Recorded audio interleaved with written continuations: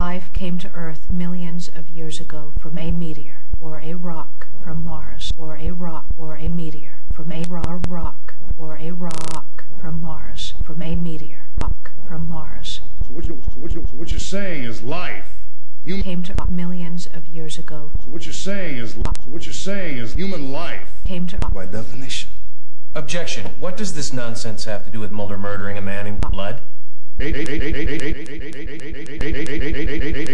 What does this nonsense have to do with Mulder murdering a man in... Agent Scully will prove that a government conspiracy exists to deny the existence of... You're not here proving government conspiracies, Mr. Skinner. You're here proving government conspiracies. You're not here. You're proving government You're